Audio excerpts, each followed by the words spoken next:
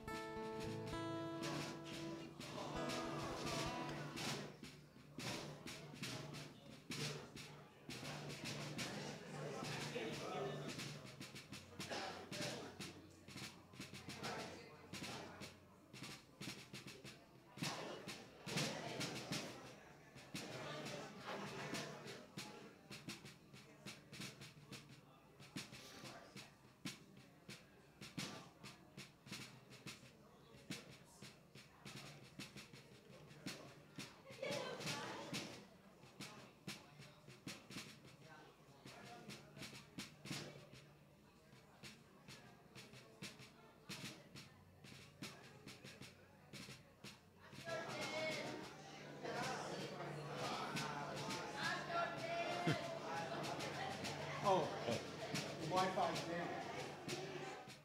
down. Michaela and them are here.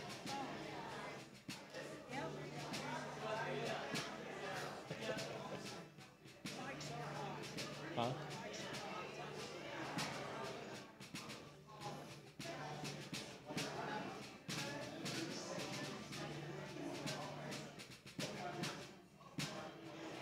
Oh my goodness, look how big the baby is.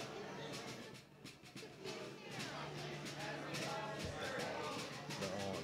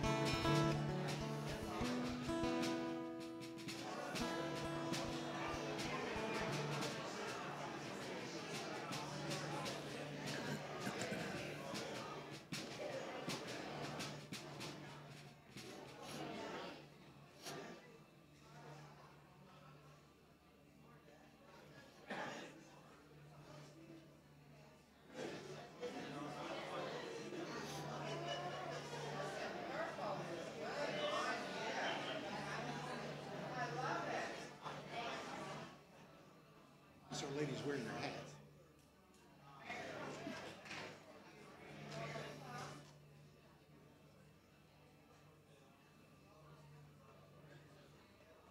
Claudia, don't worry about going into that next song. You do fine. Just go where you go and I'll follow.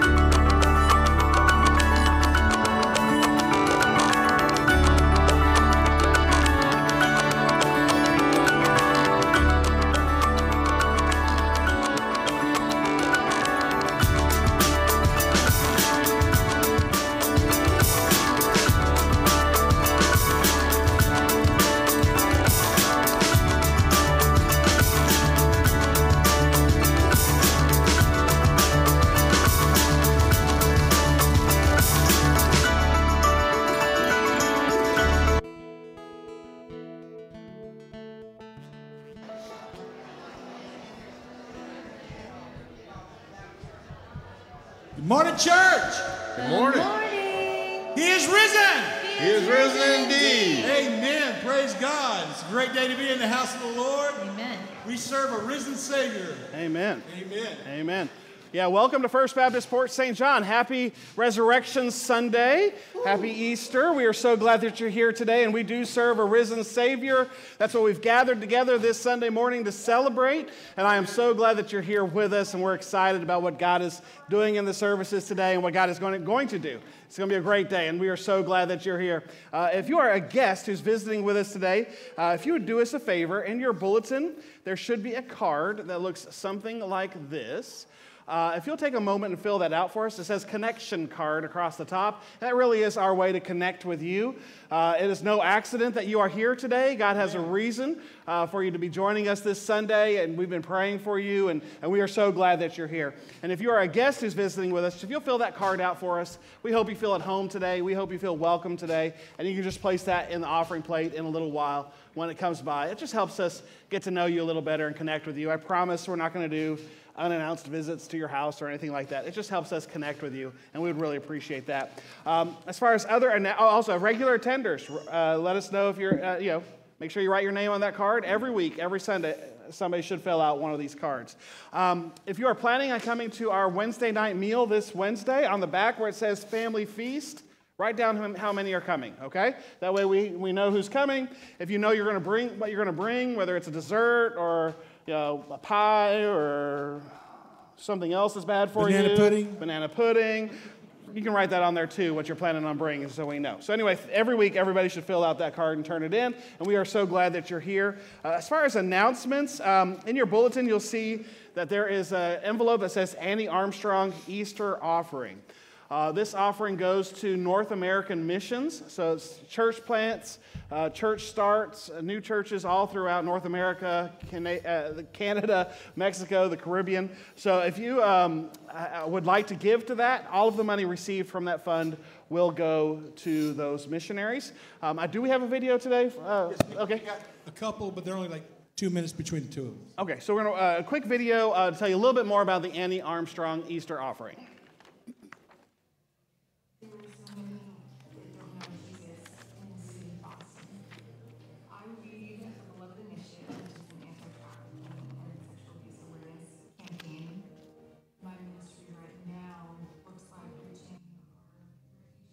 And their families, our homeless friends, and also women who are experiencing exploitation. There are so many parts to the equation.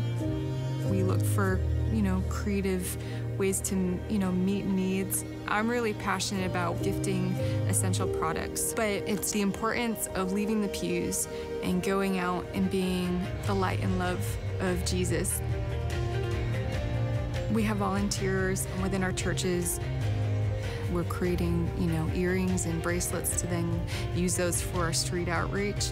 We can just bless women that are in strip clubs or on the street.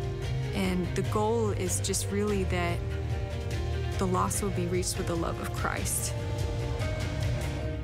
When people give to the Annie Armstrong offering, individuals are receiving Christ and realizing their beloved identities as beloved sons and daughters. Your generous support is going towards so many individuals who do not have a relationship with Jesus, helping them realize that they are loved and loved by Christ. Hey, we're Joseph and Kristen Gibbons, and we grew up in Southern Baptist churches. It's where God called us to ministry, and we are now planting Favor City Church in Henderson, Nevada, which is in the greater Las Vegas Valley. And thank you for supporting us in our new church in the city as we're here to make Jesus known. And thank you for continuing to lead your church in giving to the Annie Armstrong Easter offering. We could not do this without you. Hi, my name is Jefferson Hernandez. And I'm Carol Hernandez. We are an ordinary family in the hands of the extraordinary living God who has called us to make Jesus known. We want to thank you for your prayers and your gifts because He has helped us to reach the Hispanic community. Hi, we're the Glint family from Jacksonville, Florida. We're church planting missionaries here doing all we can to make Jesus known. Just want to say thank you for giving so generously to the Annie Armstrong offering and your prayers that enable us to do the work that we're doing here, the gospel work that's so needed. We just wanted to say thank you. Thank you. Thank you. Thank you.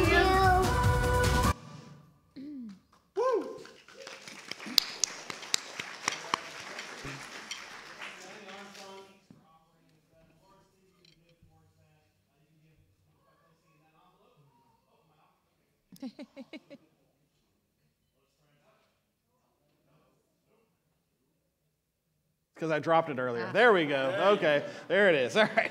All right, so as far as other announcements, in your bulletin there should be an insert that looks like this. We got several announcements on it.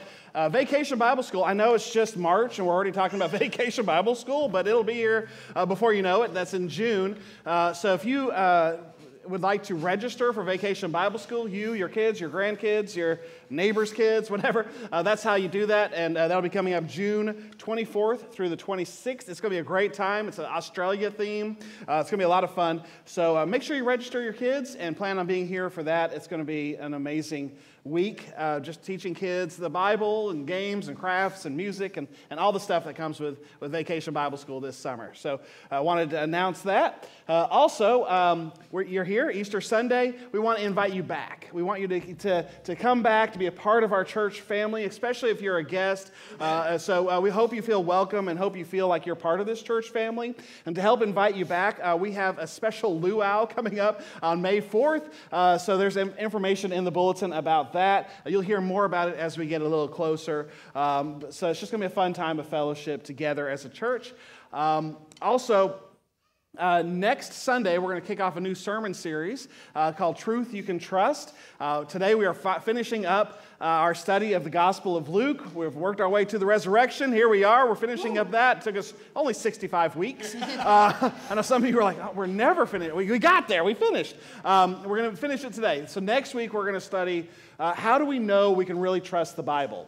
How do we really know that God's Word really is true? We can build our lives on that. So we're going to start that next Sunday. It's going to be a great time. Last thing I want to mention, actually there's two more things, is Sunday nights. Next Sunday, tonight we're not having any kind of services for Easter. Just go enjoy time with your family. But next Sunday, come back at 6 o'clock. We're going to start season 4 of The Chosen, okay?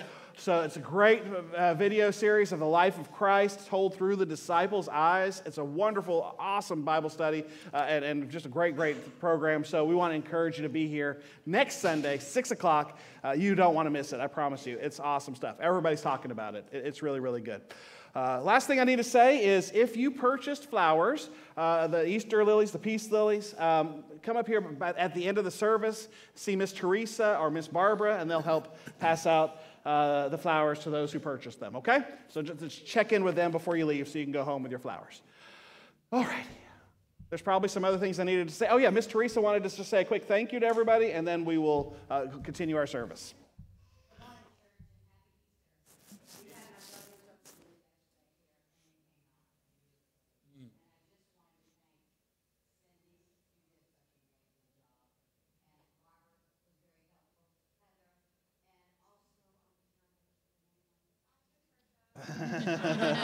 And good old what's her name over there.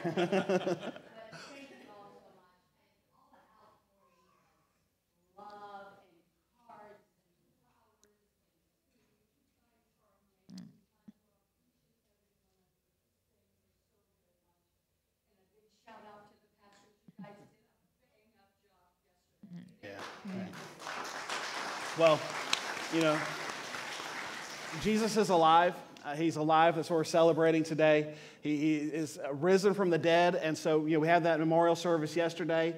But when you trust Jesus, the sting of death, the power of the grave is broken. So that's what we celebrate today. This Easter Sunday, Jesus is alive, our risen Savior. Let's go to the Lord in prayer, and we're going to start our service today. Lord God, we love you. We thank you for such a beautiful day to gather together, for all those guests who are visiting with us today, for all our regular attenders, for those watching online. I pray that you are glorified today as we lift you up, as we praise your name, as we sing about how wonderful you are, and we talk about just the fact that you are alive. Our Savior is alive, and you have changing lives still today. Lord, we thank you for that, and we celebrate you today. We love you, Lord, in your name. Amen. Amen. Let's all stand as we sing Hosanna this morning. 1, 2, 3, 4.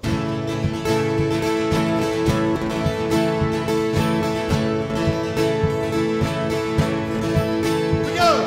Praise is rising. Eyes are turning to you. Oh, we turn to you.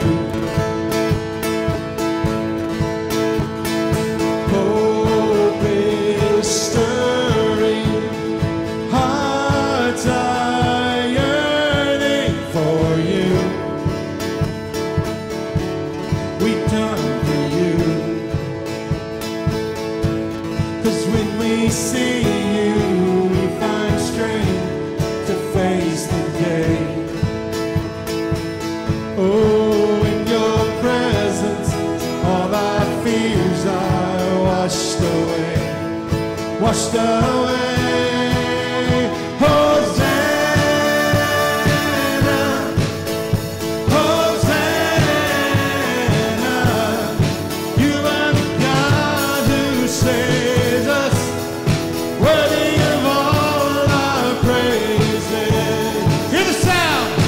Hear the sound of hearts returning to you. Oh, we turn to you. In your kingdom, broken lives are made new.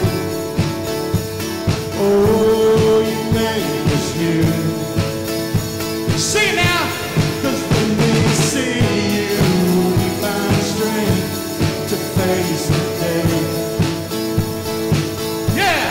Oh, in your presence, all our fears are washed away. Washed away. Hosanna, Hosanna, you are the God who saves us, worthy of all our praises. Hosanna, Hosanna, oh come and you reign among us. We welcome you here, Lord Jesus. 'Cause when we see you, we find strength to face the day. Yes, we do, Lord. In your presence, all our fears are washed away. Washed away. Hosanna, Hosanna, you are the God who saves us, worthy of all our praises. Hosanna, Hosanna, oh come and you reign among us. We welcome you here, Lord Jesus. Hosanna, Hosanna. Yeah!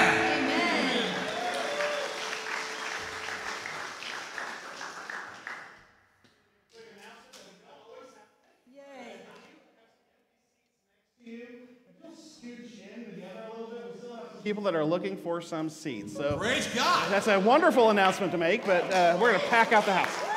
Next year, we'll need to buy more chairs. So anyway, thank you guys. Sorry to interrupt you. No, that's okay. In the center, around the throne, there were 4 living creatures, and they were covered with eyes in front and in the back. The first living creature was like a lion. The second was like an ox. The third looked like a man. The fourth was like a flying eagle. Each of the 4 living creatures had 6 wings and was covered with eyes all around, even under its wings, and day and night they never stopped saying, Holy, holy, holy is the Lord God Almighty, who was and is to come. Whenever the living creatures give glory, honor, and thanks to him who sits on the throne and who lives forever and ever, the 24 elders fall down before him who sits on the throne and worship him who lives forever and ever. They lay their crowns before the throne and say, You are worthy, O Lord, our God, to receive glory and honor and power. To you created all things, and by your will they were created and have their being.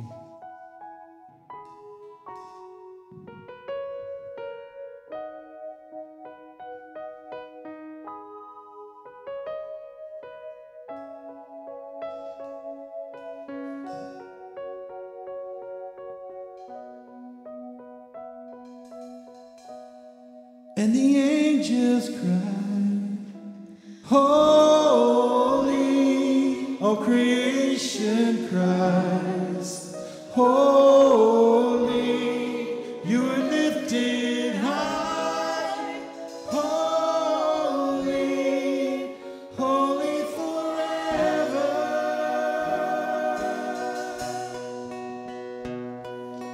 1,000 generations falling down in worship, sing a song of ages to the Lamb.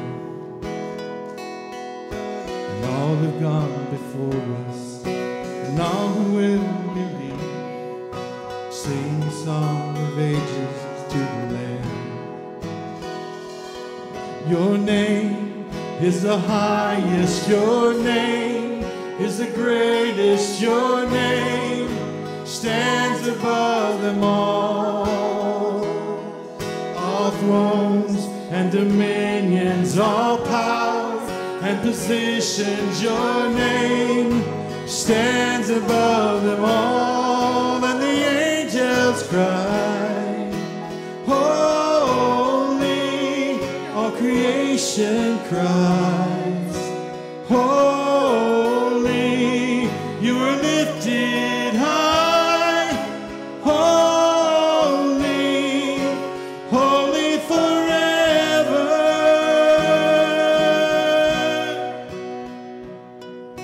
And if you've been forgiven, and if you've been redeemed, sing a song forever to the Lamb. If you walk in freedom, and if you bear his name, sing a song forever to the Lamb. We'll sing the song forever and amen. And the angels cry, holy, all creation cries, holy, you are lifted high, holy, holy forever. Hear your people sing, holy, you're the King of Kings, holy, you will always be, holy, holy forever. Your name is the highest, your name is the greatest, your name stands above them all.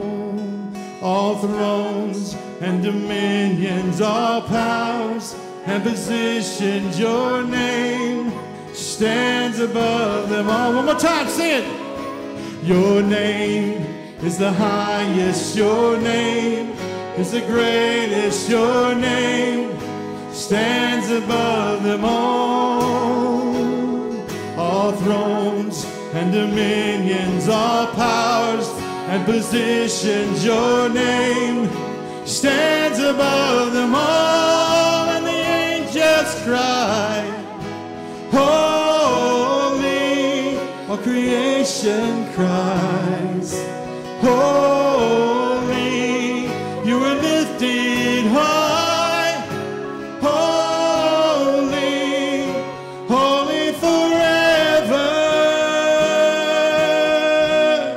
Hear your people sing, holy, to the King of Kings, holy, you will always be, holy, holy forever.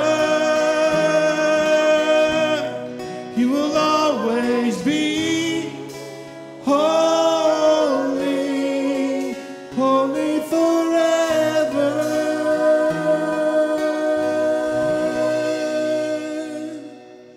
Praise the Lord. Let's go in and pray. Yes, give man. He is worthy.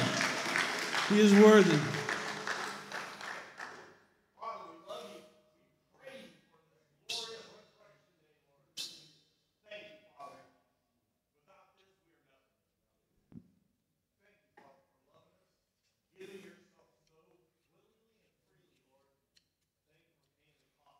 Yes.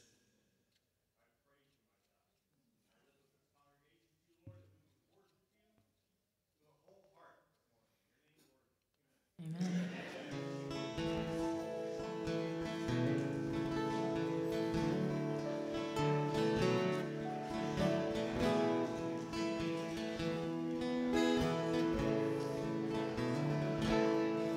On a hill far away stood an old rugged cross, the emblem of suffering and shame.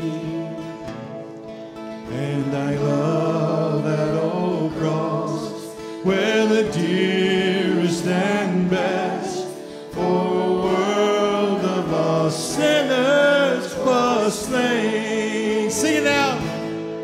So I'll cherish the old rugged cross till my trophies at last I lay down. Oh, I will cling to the old rugged cross and exchange it someday for a crown. Oh, the old rugged cross, so despised by the world, as a wondrous attraction for me. For 'twas on that old cross where the pierced and missed whole world of lost sinners was free. So I'll cherish the old rugged cross till my trophies at last I lay down. I will cling to the old rugged cross and exchange it someday for a crown. To the old rugged cross I will ever be true. To the old rugged cross I will ever be true. Each shame and reproach gladly bear. Then he'll call me someday to that home far away, where his glory forever I'll share. Sing it now. So I'll cherish the old rugged cross till my trophies at last I lay down. I will cling to the old rugged cross and exchange it someday for a crown. Sing it one more time. Here we go. So I'll cherish the old rugged cross till my trophies at last I lay down. Sing it now. Let's stand. Oh, I will cling to the old rugged cross and exchange it someday for a crown. I will cling to the old rugged cross and exchange it someday for a crown. Amen. Praise God. Yes. That's why we're standing and singing our doxology, praising God for all He's done. You know, He has blessed us all week long, even in the worst of His life on that cross. He said, Father, forgive Tim, for he doesn't know what he's doing. You know, I believe that with all my heart. You did that for each one of us. No questions asked, just wholesale love, giving it all right there on Golgotha. Let's praise God. Praise God from whom all blessings flow. Praise Him, all creatures here below. Praise Him above, ye heavenly hosts. Praise Father, Son, and Holy Ghost. Amen.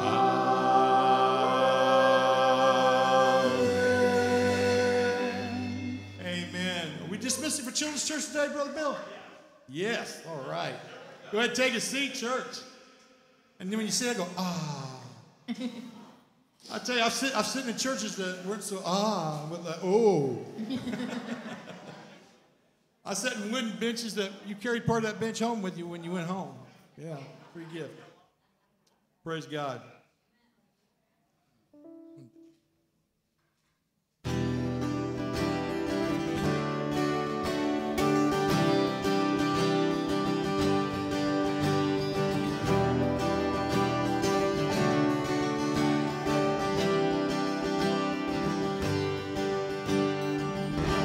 For I spoke a word, you were singing over me. You've been so, so good to me. For I took a breath, you breathed your life in me. You've been so, so kind to me. Oh, the overwhelming, never-ending, reckless love of God.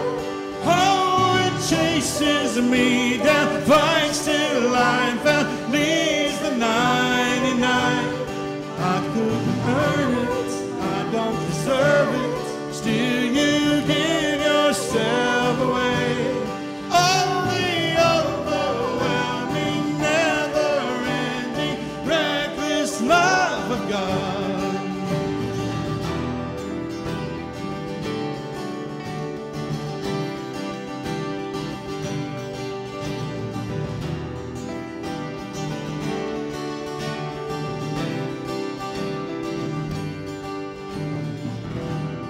I was your foe, still your love fought for me.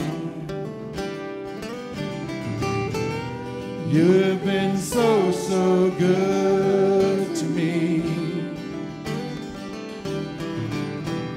When I felt no worth, you paid it all for me.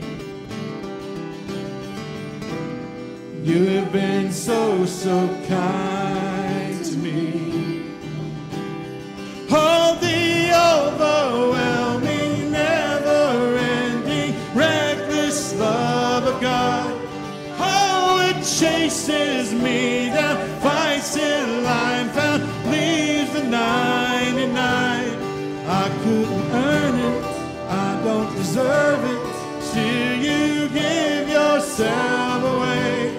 Oh, the overwhelming, never-ending, reckless love of God. Yeah, yeah.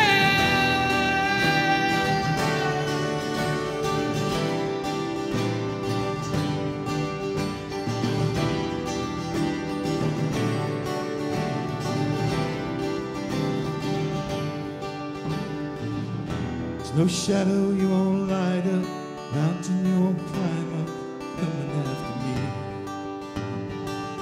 There's no wall you won't kick down, lie you won't tear down, coming after me. There's no shadow you won't light up, mountain you won't climb up, coming after me. There's no wall you won't kick down, lie you won't tear down, coming after me. There's no shadow you won't light up, mountain you won't climb up, coming after me. There's no wall you won't kick down, lie you won't tear down, coming after me. No, the overwhelming, never-ending, reckless love of God. How it chases me down, fights till I'm found, leaves the 99. I could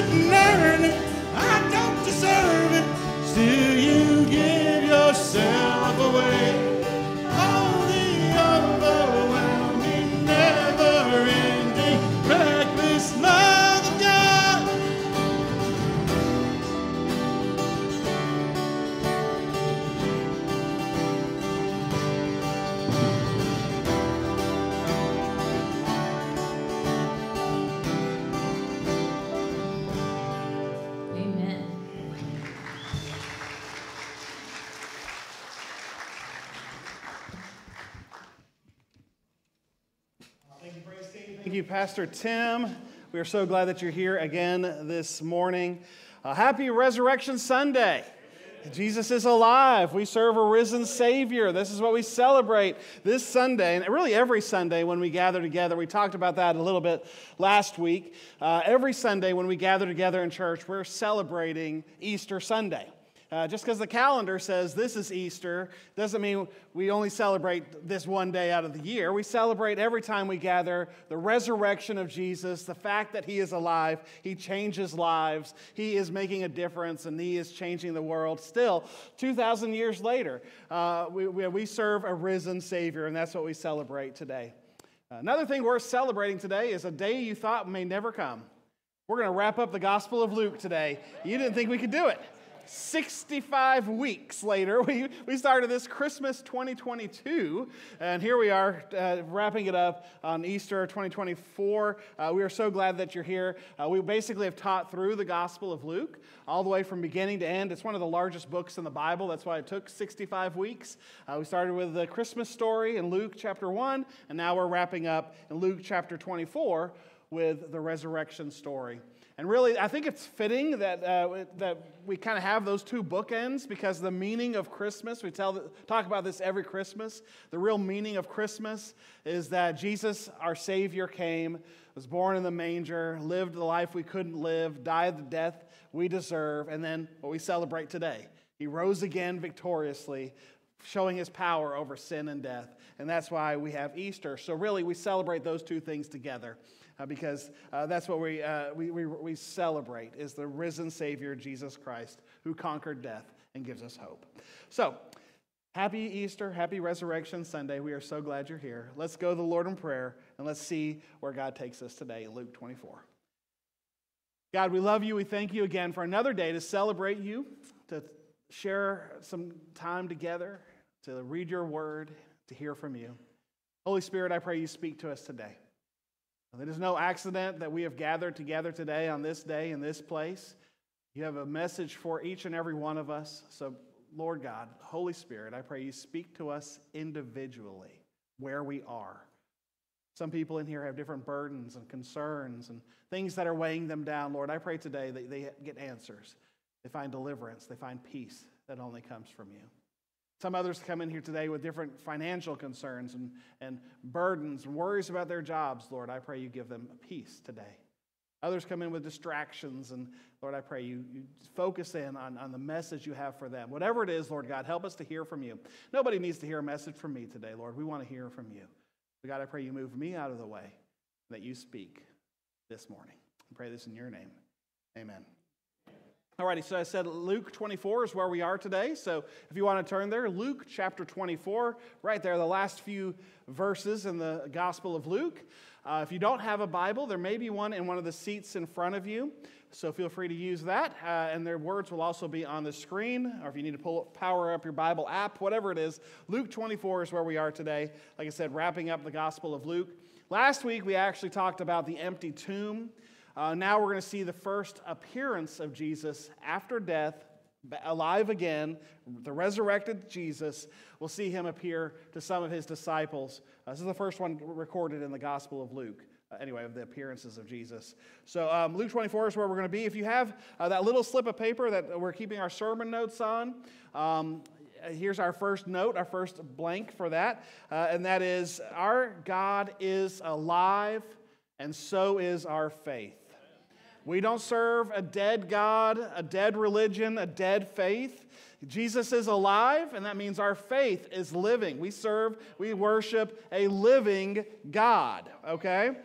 Now, some of you might say, well, Jesus isn't my God. Well, I hope by the end of today, you will have changed your mind. In fact, I believe by the end of this message, there may be some who are ready to put their faith in our risen Savior of Jesus Christ, the one who gives hope to all who believe. I hope by the end of today, you're ready to trust him. And I believe there are some of you that Christian faith is about to become your faith, that the faith of Jesus is going to become your faith.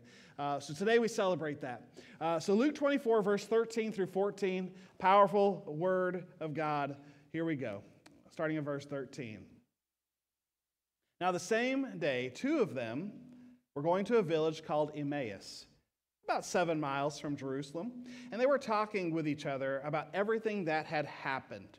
Okay, so what's happening here, where we pick up on the story, is there's a couple of disciples. They're not the main 12 disciples, but a couple of additional people who were following Jesus, and they think it's all over.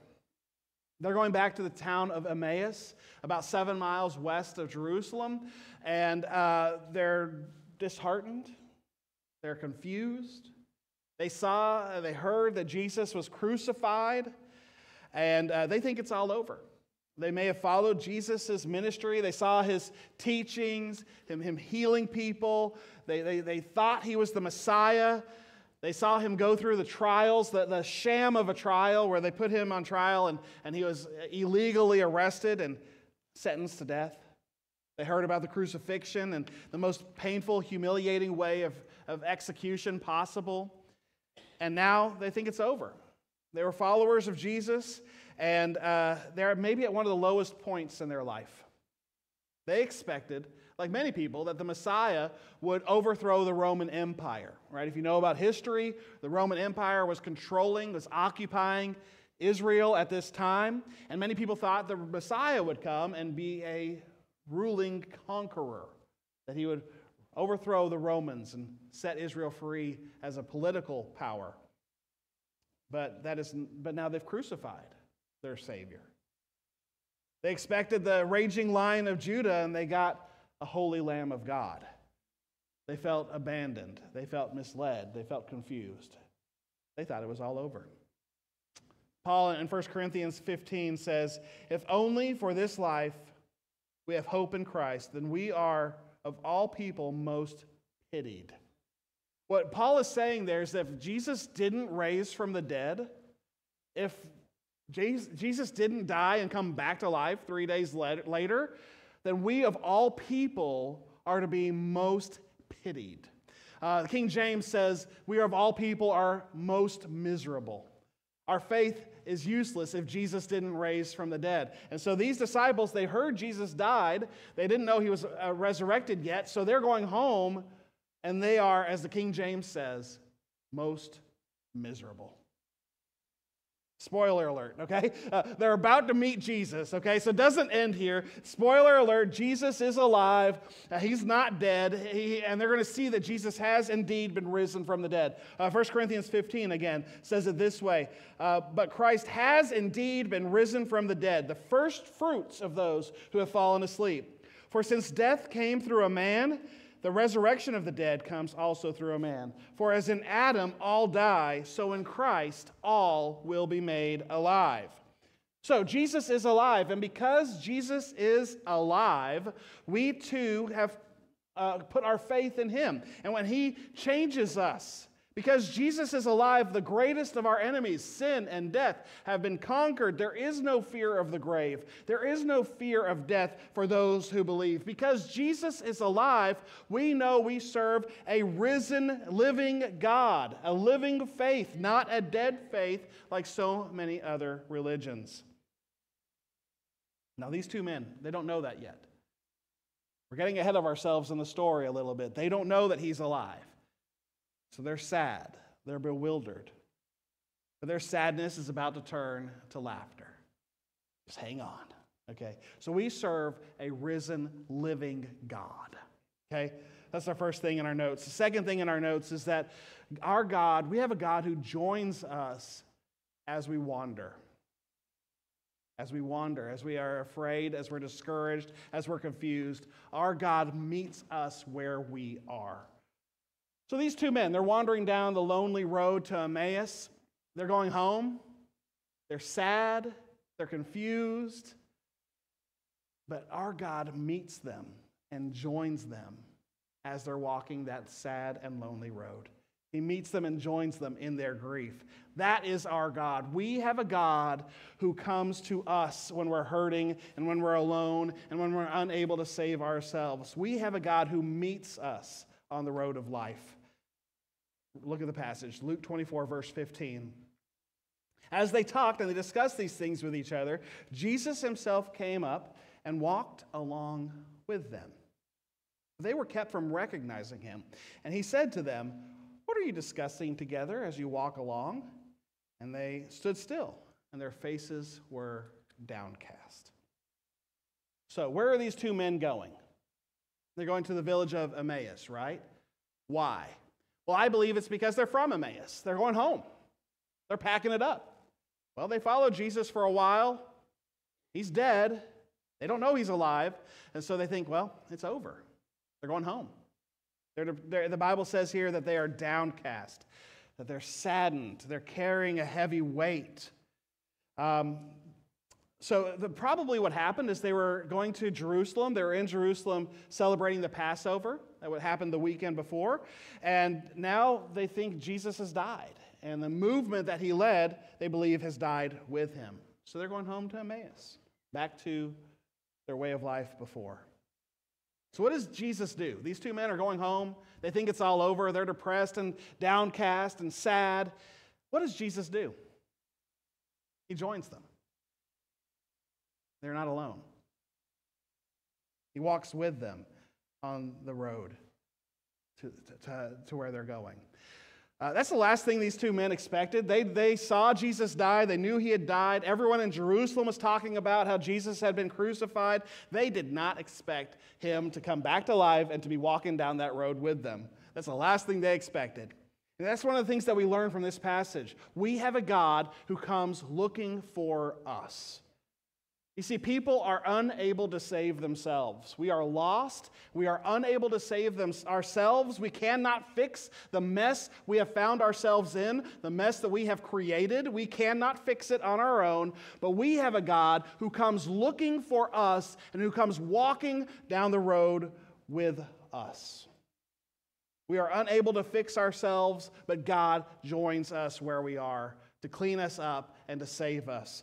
When we are downcast, when we're depressed, when we're discouraged, we have a God who meets where we are, who walks with us and lifts our spirits.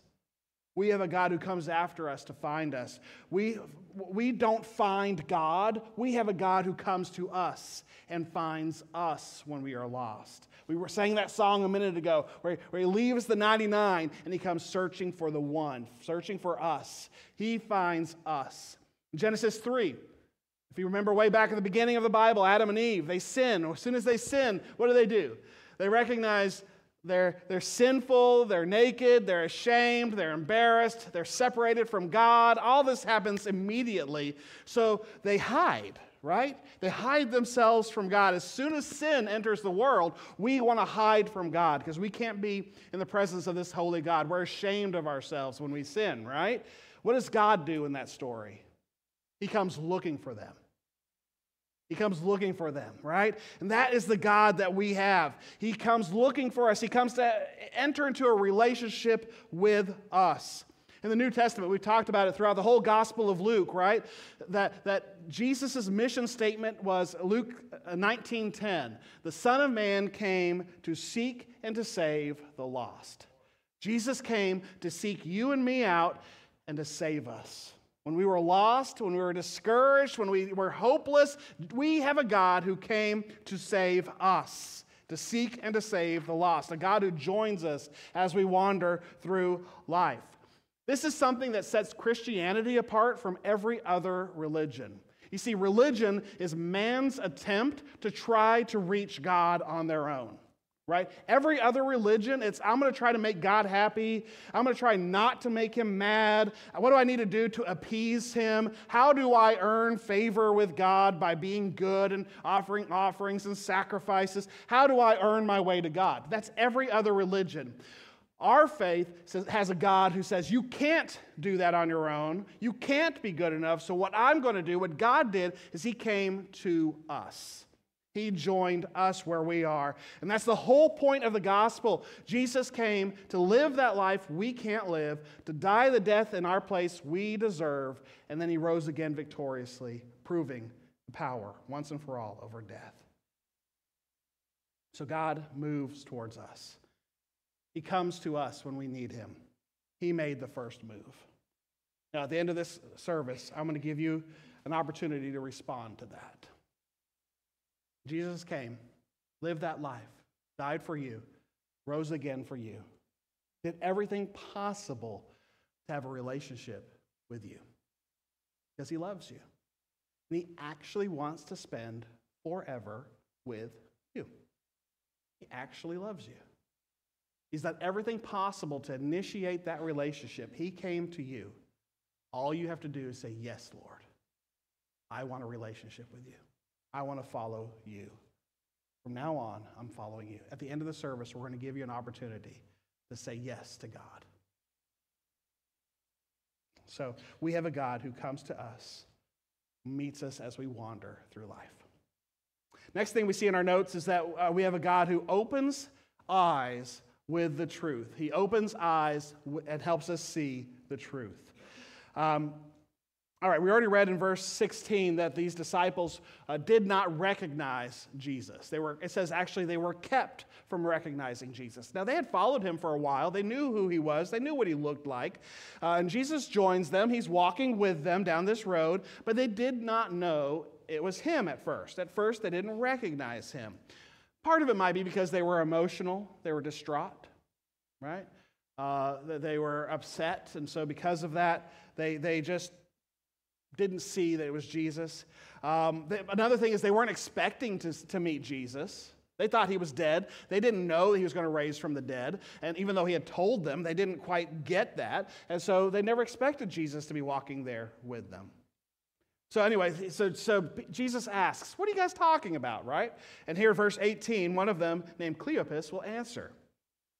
And he says, are you the only one visiting Jerusalem who does not know the things that have happened there in these days?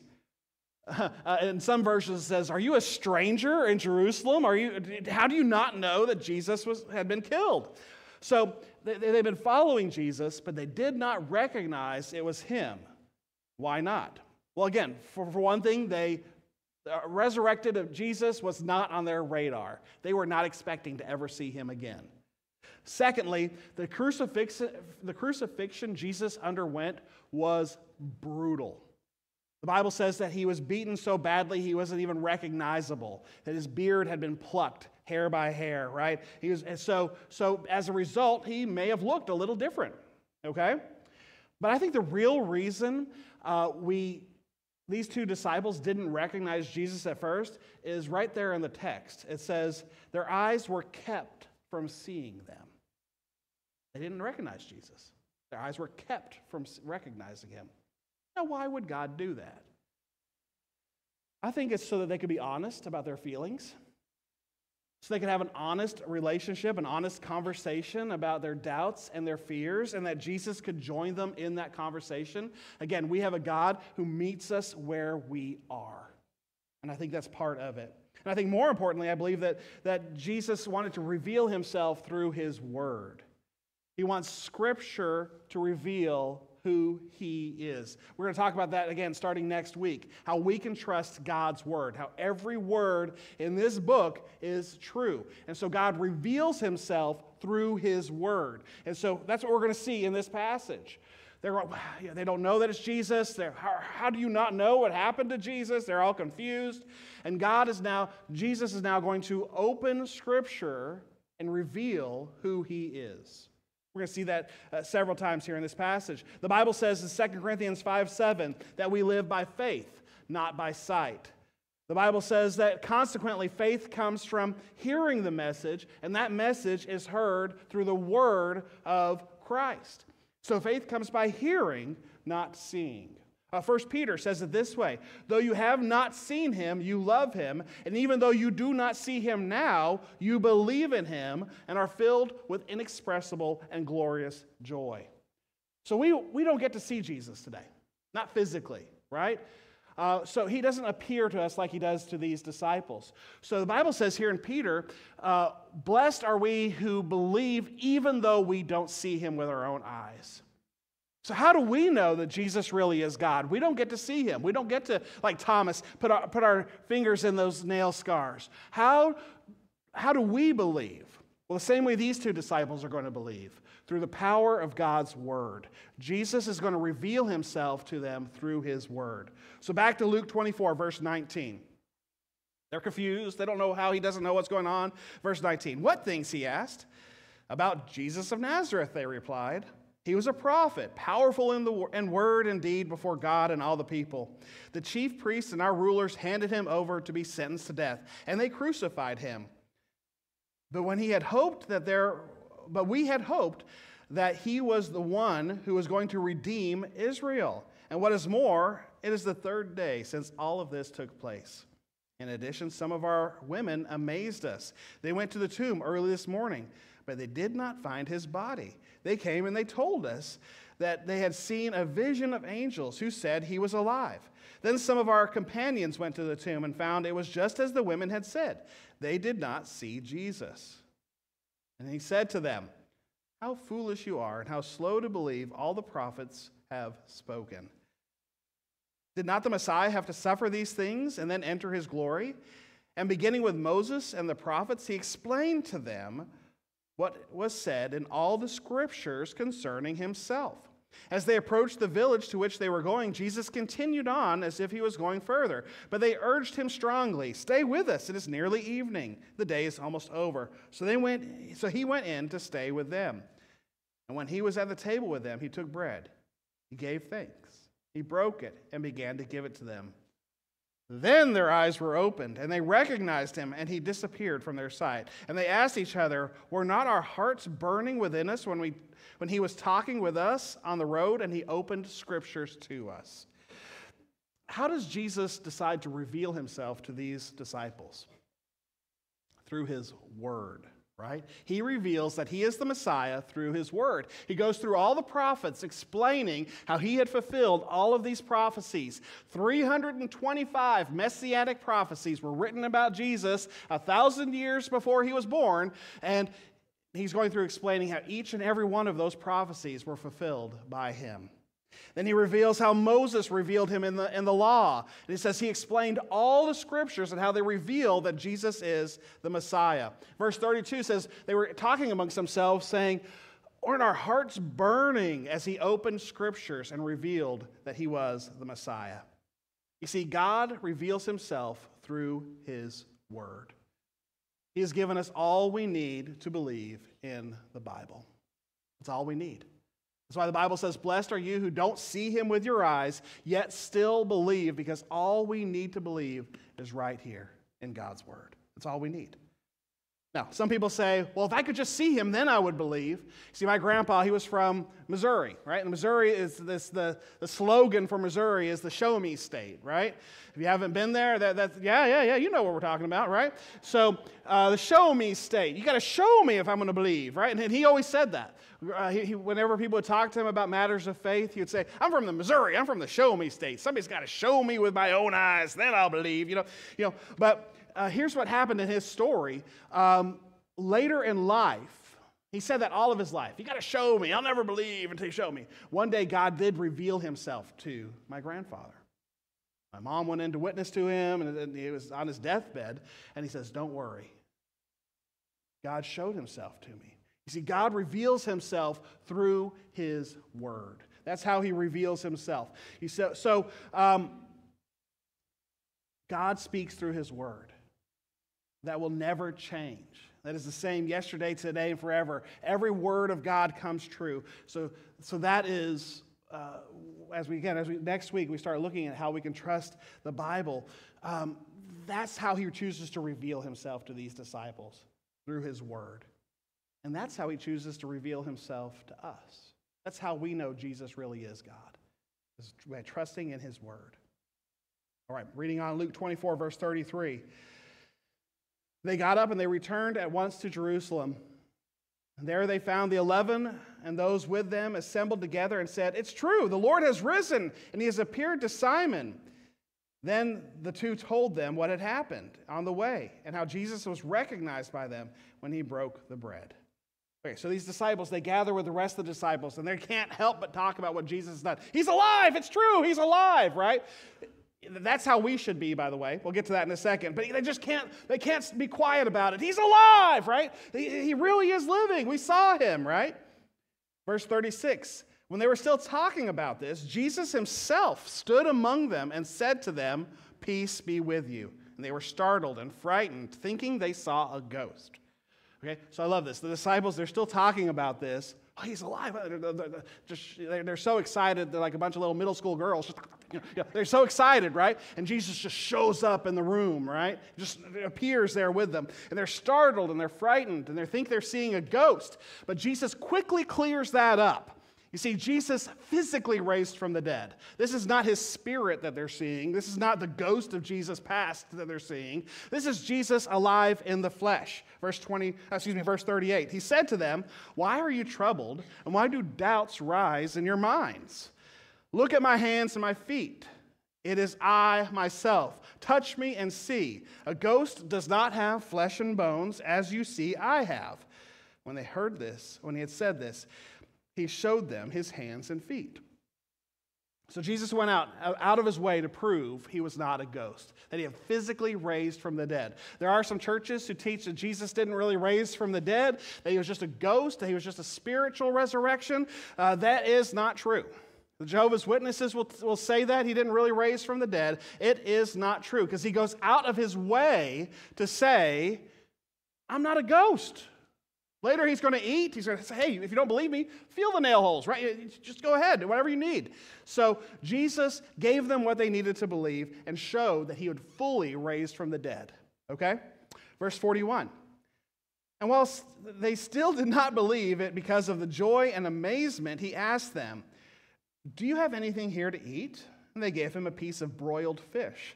And he took it and ate it in their presence. And he said to them, "This is what I did with you while I was still with you. Everything must be fulfilled that is written about me in the law of Moses, the prophets, and the Psalms."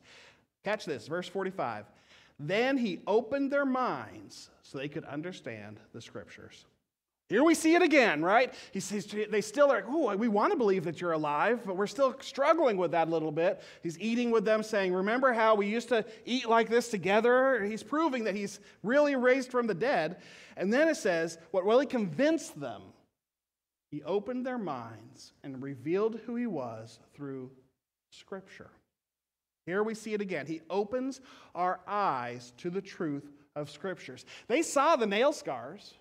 He's eating with them. He's talking. He's saying, I'm alive. But when he opened their mind to God's word, they were ready to believe.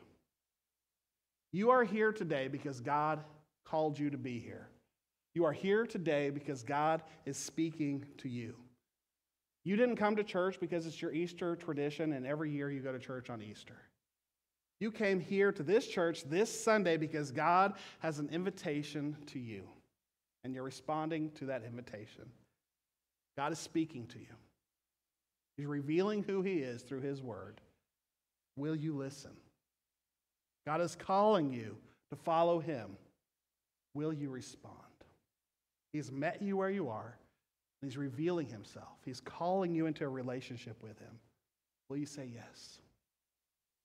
Our final point as we're wrapping up is God gives us a mission. So we have a God who opens our eyes. We have a God who meets us where we are. We have a God who loves us and reveals truth, who is alive. And it doesn't end there. It doesn't end with us just believing that God is alive and he's real and he's powerful. All those things are true, but that's not where it ends. He then sends us out on a mission. God gives us a mission. All right, wrapping up now. We're going to do it. We're going to finish the Gospel of Luke. The last few verses, here we go, verse 46. He told them, "This is what is written. The Messiah will suffer and rise from the dead on the third day, and the repentance for the forgiveness of sin will be preached in his name to all nations, beginning in Jerusalem. You are witnesses of these things. I'm going to send you what my Father has promised, but stay in the city until you have been clothed with power from on high." And when he had led them out to the vicinity of Bethany, he lifted up his hands and blessed them. And while he was blessing them, he left them and was taken up into heaven. Then they worshiped him and returned to Jerusalem with great joy. And they stayed continually at the temple, praising God. Woo! We finished Luke! We never thought we'd get there. 65 weeks to get to that verse. Woo! All right, here we go. So, Luke has a sequel. Let's just go ahead and pick right up. Acts chapter 1. Okay, so for real, Luke, he wrote 2 parts. Okay, so that was part 1. Now, also wrote, you could call it Luke Part 2, the sequel, and that is the book of Acts, okay? I do want to read you a verse out of Acts, kind of picking up where we leave off here. Kind of gives a little more detail to this story. Acts 1, verses 8 through 11. It says, "But you will receive power when the Holy Spirit comes on you, and you will be my witnesses in Jerusalem and in all Judea and Samaria to the ends of the earth." After he said this, he was taken up before their very eyes, and a cloud hid him from their sight.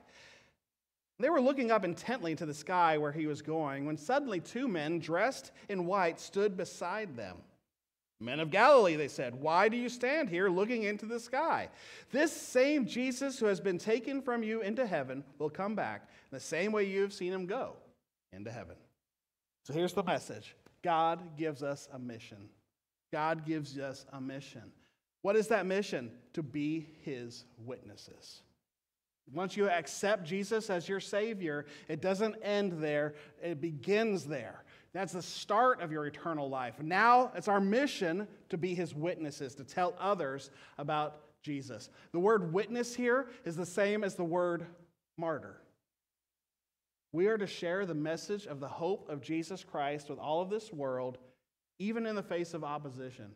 Even though the world may push back, we share the message. We tell the message of the good news of Jesus to people of all nations. We share the story of Jesus and how Jesus continues to change lives with everyone who will listen. We go to the ends of the earth to tell others about Jesus.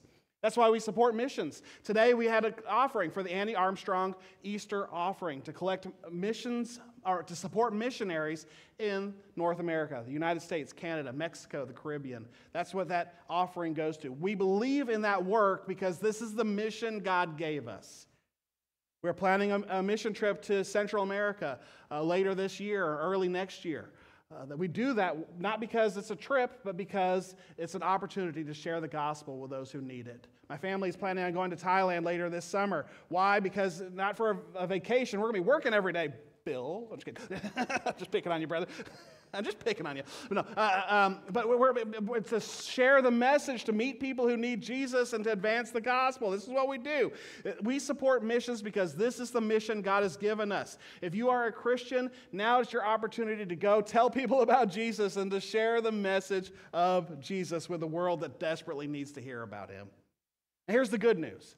He does not send us on that mission alone. In both of those passages, in Luke 24 and in Acts chapter 1, he promises the Holy Spirit, that we'll have the Holy Spirit who empower us as we serve him. You are not alone. Again, we have a God who meets us as we go through the journey of life, and he doesn't leave us. He is always with us. He'll never leave us. He'll never forsake us. And we have the Holy Spirit who empowers us to do the mission he has called us to do, and he is with us forever. And I love how Acts chapter 1 kind of wraps up the story. The disciples, they watch Jesus go up to heaven. And the Bible says they worship him, and they're just kind of standing there. I mean, it'd be pretty amazing to see Jesus just kind of float up to heaven and hide behind the clouds. And he says he's coming back, so they're kind of like, come on, that was cool, you know. He doesn't come back. And they're just kind of standing there. They're not sure what to do, confused. So the angels have to show up. And basically what the angels have to say is, Jesus is coming back, so get to work. Get to work. Don't just stand here on the hill looking at the sky. Get to work. Get doing the mission that God has called you to do. Get serving him. This is our mission too. Until we see Jesus coming down out of those clouds to gather us home, we keep serving Jesus. We keep telling people about our risen Savior. We keep inviting people to church. We keep doing the mission God has told us to do. That is our calling as Christians. All right. So, what do we do with all of this? What do we do? First of all, if you are a Christian, if you are saved, if you've trusted Jesus as your Savior, take heart and know Jesus is alive. And God's Holy Spirit is living in you, calling you to be his witnesses. You are to be his witnesses. So if you are a Christian, I'm going to ask you to do something I don't normally ask people to do in church. Get your phone out, okay? And check in on social media. Check in with your Facebook, your Twitter, or X, I guess it's called now, whatever, your Snaptagram, whatever the thing that kids are doing these days. And let people know this is your witness. Say, he's alive. I'm in church this morning celebrating my risen Savior. You post about everything else. I know it. Cat pictures and recipe pictures. Why are we not posting about our risen Savior on the platform God has given us today? Let everybody know what you're doing this morning, okay? So go ahead. I'm serious. Go ahead and post that I'm in church this morning. I'm worshiping my risen Savior. Jesus is alive. If you have questions, give me a call. Direct message me. Whatever you got to do. Everybody needs to know Jesus is alive, okay? So if you are a Christian, let people know what you're doing this morning, that you're following and you're worshiping our risen Savior. And also, if you're a Christian, go beyond social media and build actual relationships with actual people. Make friends with your neighbors and coworkers who don't yet know Jesus. Build a relationship with them. And the Bible says, as you go through, do what Jesus does here in the road to Emmaus. As you go down the journey of life, talk about Scripture. Talk about what God has done. Share the message with Jesus. That's your mission. So if you're a Christian, that's your job. Be his witnesses every day until the day he calls you home. Now, last thing is the moment I promised. There's some here today, some watching online who need to hear about Jesus. The Holy Spirit is calling you. Scripture has been explained.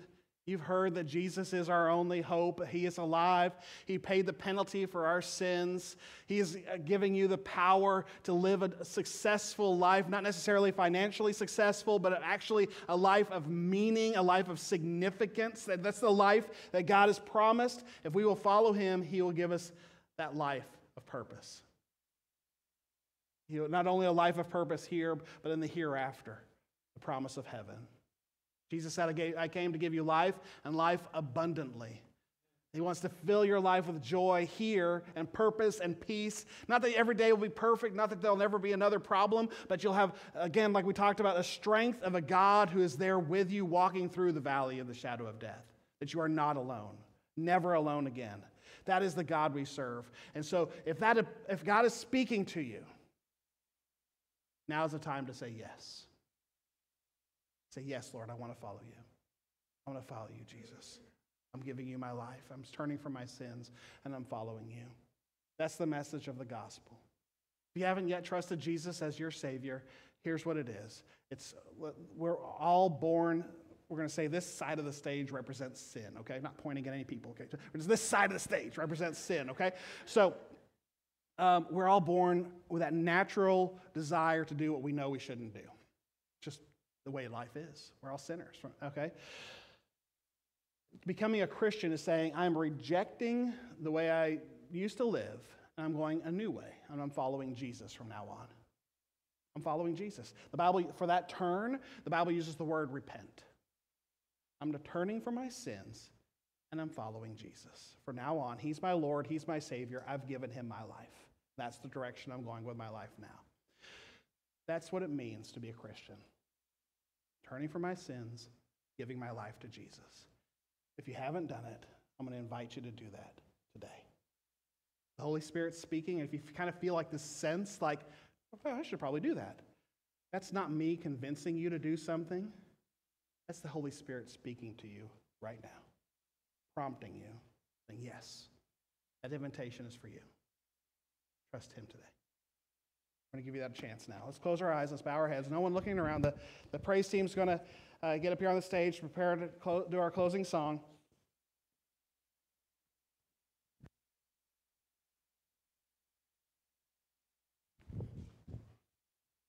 If you're a Christian here today, in this moment, in these few seconds here, just thank God that he's alive. Thank God that we serve a risen Savior. Take a moment to worship him. For those in this room who need to accept that offer of eternal life, I'm going to speak to you.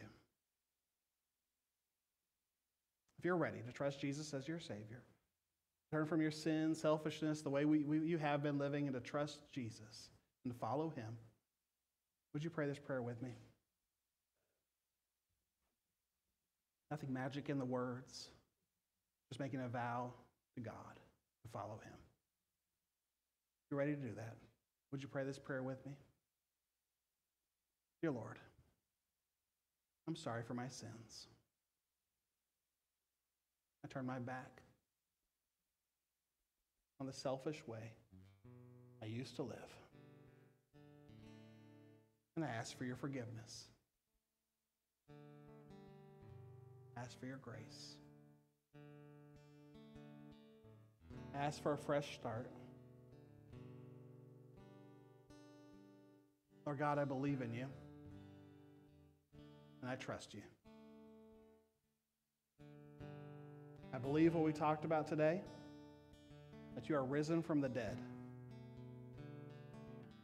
And I give you my life. Thank you for saving me. Thank you for changing me. Thank you for calling me to be your child. In your name I pray. Amen. You can open your eyes if you'd like to.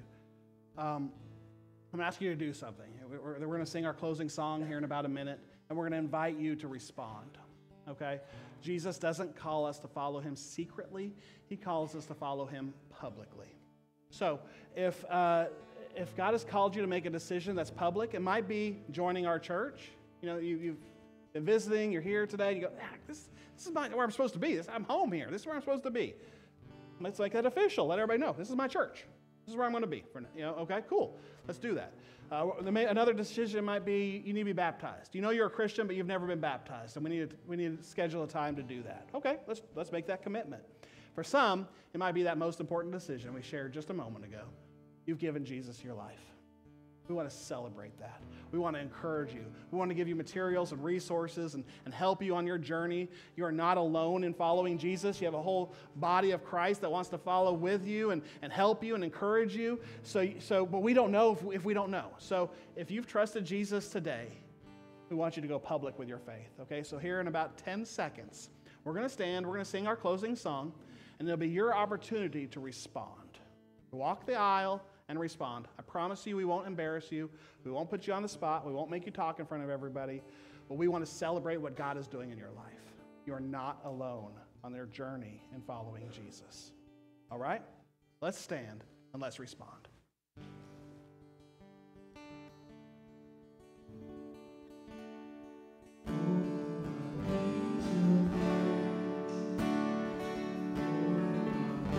Can say, Jesus, I come, Jesus, I come. In all my weaknesses, you are my confidence. Jesus, I come, Jesus, I come. I will rise, stand redeemed, heaven open over me, to your name eternally, endless glory I will bring.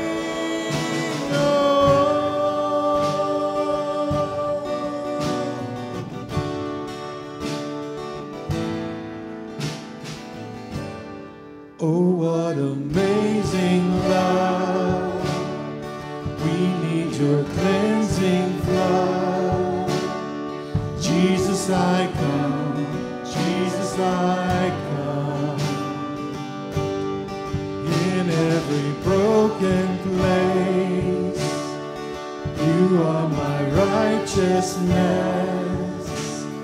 Jesus, I come. Jesus, I come.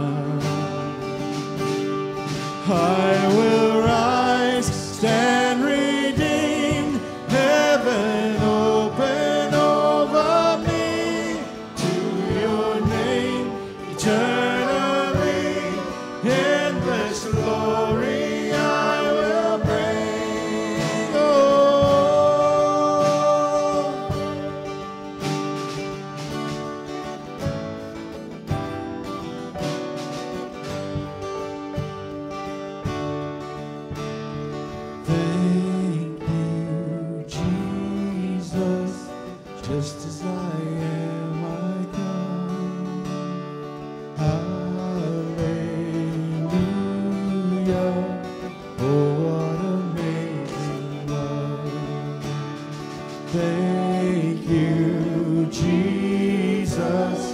just as I am, I come. Hallelujah. Oh, what amazing love. Thank you, Jesus. Just as I am, I come. Hallelujah. Oh, what amazing love. Thank you, Jesus. Just as I am, I come. Hallelujah. Oh, what amazing love. I will rise and redeem heaven open over me. To your name eternally, endless glory I will bring. I will rise and redeem heaven open over me. To your name eternally, endless glory I will bring.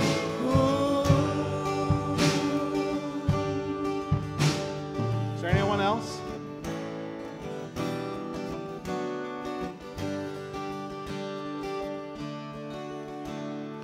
Thank you, Jesus.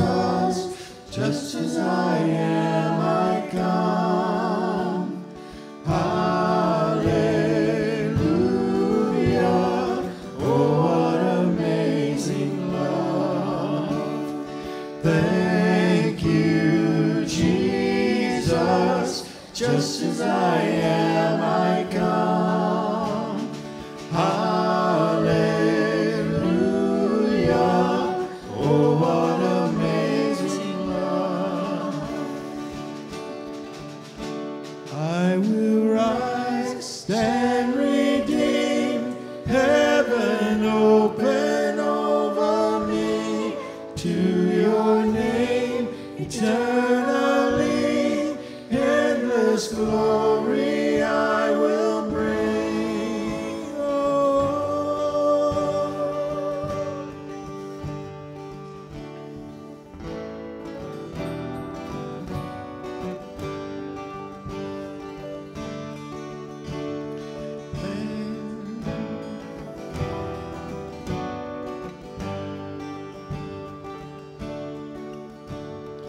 Thank you, Jesus. Just as I am, I come. Hallelujah. Oh, what amazing love. Thank you, Jesus. Just as I am, I come. Hallelujah. Oh, what amazing love. I will rise and redeem heaven open over me.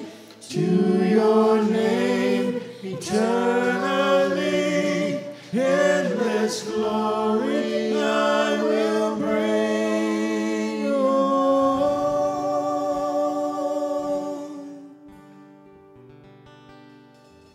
All right, y'all may be seated. I have a few people I want to introduce to you today. This is exciting. This is good, what God is doing today. First of all, this is Miss Heather. So Heather, you know her. She's been here for a while. But she would like to be baptized, not because she needs to be baptized, but because as a rededication.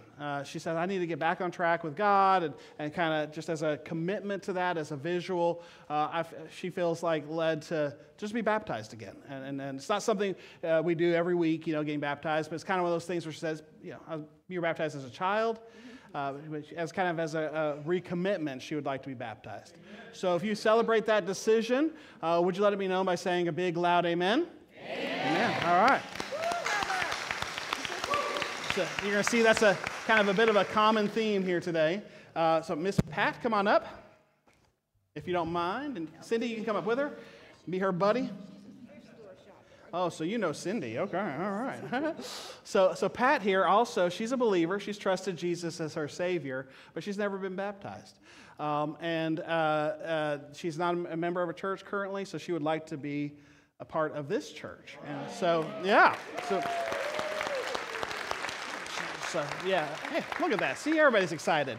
So she would like to join our church by baptism and make that commitment to be baptized. I think we already did it, but if you celebrate that decision of her following the Lord in baptism, would you let it be known by saying a big, loud amen? Amen. All right, awesome. You're going to see this is a theme for today. Oh, stay up here, Pat, because everybody's going to come up here and shake your hand and hug your neck. All right.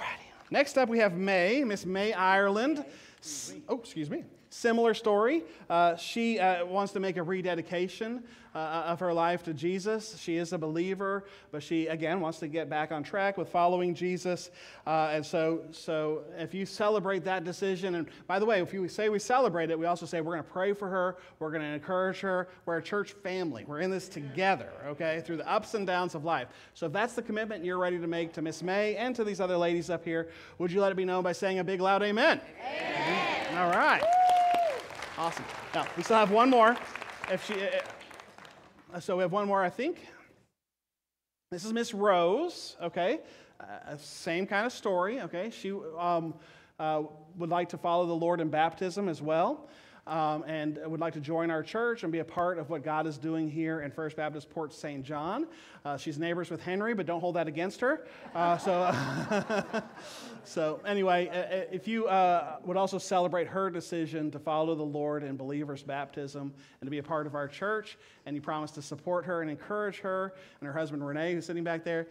Renee, you can come up here too, so she doesn't have to stand up here alone. You're welcome to be up here on the stage with it, or on the platform, the floor, whatever. Come on up.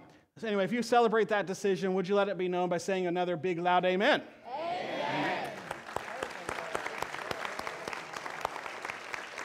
God is so good. God is so good. So to all of you, thank you guys for making that decision to follow Jesus and to step out in faith. I know it's kind of hard to walk that aisle in front of all these people that maybe you don't know them and don't feel comfortable, but thank you for taking that step. And as a church, our job is to be part of like a family, to encourage you and to go through the ups and downs of life together. So we want to get to know you. So before you leave, church family, everybody, come up here as soon as we close our prayer and get to know these people. Shake their hand, hug their neck, let them know, introduce yourself, let them know who you are. Okay, welcome them to our church. And so we'll dismiss that way. Oh, okay, Tim's got something to add. See if there's anybody who's like.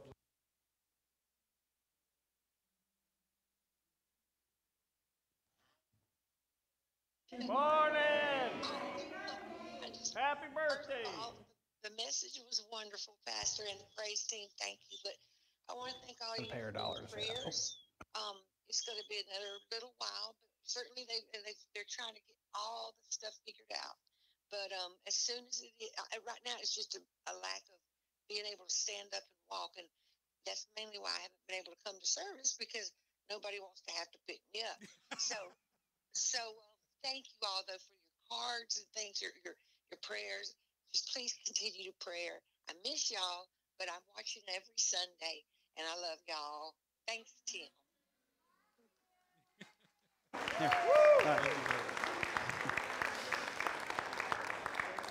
All right, like I said, we'll dismiss here in a moment. Make sure you come by here and shake their hands and introduce yourself to these people. Is there anybody else who feels called? They may have not stepped out, but now that you're seeing you're not the only one who's going to be standing up here. Anybody else would like to share or join up or anything? Make a decision to follow Jesus? Okay. If you do want to join the church, if you want to know what it means to follow Jesus, I would love to talk to you about that. So I'll be back there in the foyer as soon as we dismiss here in about a minute. Come say hi. Let's set up a time to talk, okay? We want to answer any questions you may have, talk about whatever God is doing in your life, okay? So let's do that before you leave, okay? That's where you can find me. Everybody else, make sure you come up here, shake a hand, introduce yourself. That's all right. Let's all stand. We'll dismiss that way. Yes. Oh. Yes. Never too late.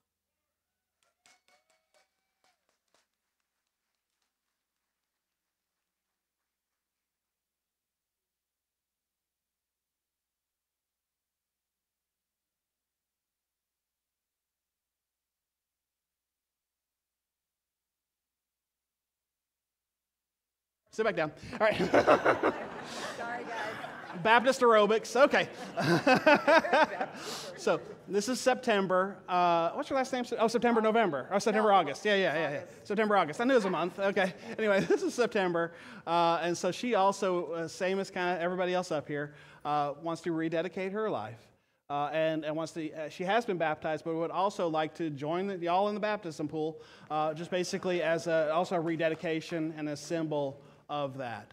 So if y'all would celebrate with September and her decision to continue to follow Jesus, but to rededicate her life, would you let it be known by saying another big loud amen? Amen. Awesome. Very good. All right, man, what a Sunday. All right. Jesus is alive. Yeah, if you don't mind filling that out, or Darlene can. She knows all her information. A bigger pool? Yeah. We'll have to go out to the ocean or something. Anyway, we love you guys. Now we can stand up. We can dismiss. Jesus is alive. Make sure you share that message with other people today. All right? All right. Who's our deacon of the week? All right. Bill's going to close us in prayer. We love y'all.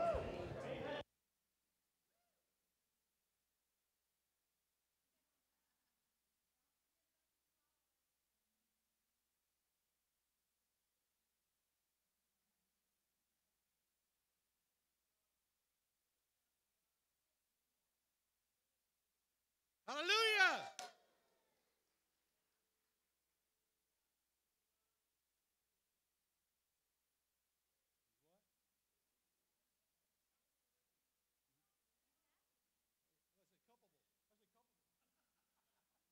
Amen!